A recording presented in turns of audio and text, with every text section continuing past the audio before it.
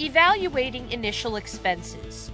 This section will discuss and assess your initial, flat and long-term costs. Brokerage strategies may vary.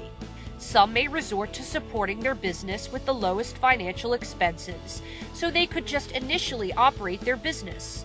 Some, however, would decide to go for the big risks and expenses so that they could start their brokerage quickly and make it grow at a faster pace.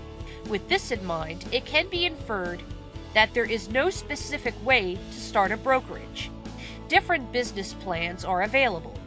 They have their own advantages as well as disadvantages. Alternatively, this flowchart will give you an overview of how a decision is made when starting up a brokerage. This illustration has been shown in the previous section, but this time it has a continuation. Please refer to the drawing on page 37 of your manual.